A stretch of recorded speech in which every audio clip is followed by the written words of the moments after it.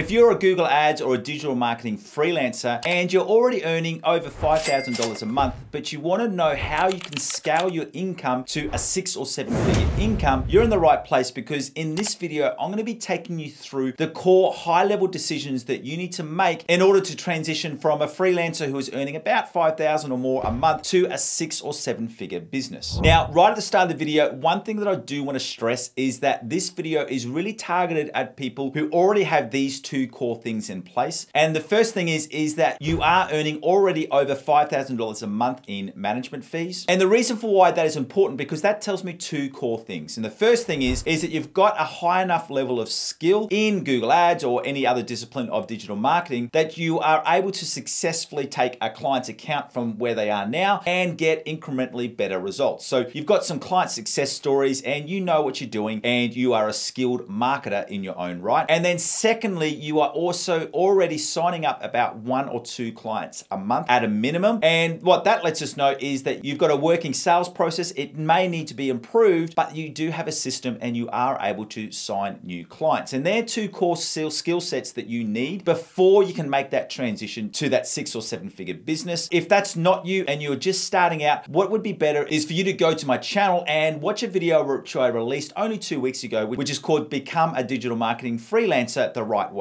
All right, so you are a freelancer, you are earning some good money, but you want to be able to take it to the next level. And as I said, there are some core strategic decisions that you need to make. And I want to be really upfront and honest at the start to let you know that you do have to show some real strategy here and discipline when you do make changes, that you stick to these new decisions. Because if you don't do that, you could stay at the same level for years and years. And the reason why I know that is that I achieved my first 6-figure year as a digital marketing freelancer back in 2015. And then I stayed at the same level for about 7 years until 2022, when I 10x'd my income in 1 year, because the previous year I had put these principles in place. And what I want to do is I want to save you those lost years and really take you through the process that you need to undergo in order to make that change. And before we get into these 3 decisions, I do also want to point out that if you are happy at the current level that you're at and you don't want to progress up, there is absolutely nothing wrong with that. But this video is specifically for people who do want to make that transition up into that 6 and 7 figure business owner. Let's start with the most important one. And this is all that you need to focus on the right tasks. Now, as a digital marketing freelancer, it's really, really easy to get busy, because if you're a freelancer, you're very likely that it's just you or maybe 1 or 2 other team members. But you're involved in all of the different parts of the business, everything from gaining new clients through to managing the actual campaigns, through to reporting for your clients. And you're probably also doing your own accounting and bookkeeping and different aspects like that as well. So you're involved in every single aspect of your business. Now, there's nothing wrong with that. And I would even say that especially at the start of your business, it's really, really important that you are involved in everything. But what the trap is that too often freelancers can stay in that area. And that's what I was guilty of. As I said, I stayed at the same level for 7 years. And it wasn't until I really started to drill down on what actually brings income into my business, because that's where you need to focus on. Because the reality is that there is only so many hours in a day and so many days in a week. And as a freelancer, especially if you are skilled at your skill sets, whether it be Google Ads or another discipline in digital marketing, and you've also got a sales process, you'll reach maximum capacity pretty quickly. And then once you've maxed out your hours of the day and the days of the week, you've really hit that ceiling. And once you've hit that ceiling of not being able to grow any further, you've got 2 decisions that you need to make. And this really comes down to, are you happy with the current level that you're at? Once again, as I said, there's nothing necessarily wrong with that. But if you make a decision that you do want to earn more, you then have to come through and start making some strategic decisions about what you are going to stop doing so that you can focus more on those high income activities which bring more revenue into your business. Now, I know that this is a hard decision. For me, it meant that I had to restructure my calendar, and it also meant that I had to wind up some external consulting contracts that I had with other companies. That one was probably the hardest one. The reason being is because I really enjoyed freelancing to some other agencies. I found the work really enjoyable, it was challenging, and I'd built some good friendships there. But what it came down to is I had to make that decision that if I wanted to go to the next level in my own business, there were things that I just couldn't do anymore, and that was one of those things. Because what this really comes down to is you really need to prioritize the activities which are going to be generating the most revenue for you. And this brings us to the next point, and the next point is all about positioning. Now, positioning can mean a lot of different things to different people, but what I'm talking about here in this context is I'm talking about how you want to position yourself in the market. So you want to move from a freelancer to a fully fledged digital agency? Or do you want to move from a freelancer and become a content creator or a YouTube educator or an industry leader in your discipline? And now, while they're very two different outcomes, you do need to focus on these same questions about how you want to position yourself in the market. Now, as I said, both are good options, but you can't do both, especially right at the start. Now, for me, I made the decision to not start an agency, but to really focus on being a content creator and a leading educator in my space, which was Google Ads. Now, the reason for why I personally did that, and that made sense to me, is that at my heart, I really do like helping people, and I felt that this was the best way that I could help a lot more people. The other reason for that as well is that because I do have some other businesses, I didn't want to take on any extra staff or office expenses. Once again, nothing wrong with going down the agency path. It just really comes back to what's going to be best suited for you and your lifestyle and what you're wanting your life to look like over the next 5, 10, 20 years. Whatever path that you choose to take, the next stage of positioning is all about building authority. And the reason for why you will need to start to reach out and build authority in your space is because whether you're looking at building a digital agency or whether you're looking at building your own online education business through selling your own courses, communities, paid coaching, whatever the situation would be, you're going to have to build some authority. And the reason for why this is so important is because when you build that authority in that space, it makes it much easier to get to our third point, which is all about lead generation. What I want to do right now is I want to give you some practical tips. If you're going down the path of wanting to start your own digital agency or scale your own digital agency, I would definitely be focusing on a platform like LinkedIn. And the reason for that is because you can be really practical with your strategies. It kind of becomes like a living resume, and you can reach out to businesses direct. And even if you've got any other paid campaigns or anything like that, the companies can go to your LinkedIn profile and really use that as a source of authority. Or secondly, if you're going down the wanting to become a content creator path like I chose, you would definitely want to choose YouTube. And the reason for that is because it's the best platform that you can really connect with the audience and really give them a taste on the teaching that you can help individuals. But regardless of which option you do take, you do need to have success in this third and important area, which is all about having a leads and sales flow. So what you need is a full system of not only generating leads, but also a sales funnel of converting those leads. And because these are such big topics, what I want to do right now is I want to give you some extra teaching on either of those topics. So if you want to know how you can start to become a content creator, and right from the start all the way through to creating your courses and selling your own courses and coaching and communities, I want you to go through and watch this playlist on my other channel. Or if you want to know how you can start to position yourself as an expert in your niche, I want you to go through and watch this video, which is all about becoming an expert in your niche, on my other channel, which is called 7-Figure Coaching. Whichever option you choose, I look forward to seeing you in one of these videos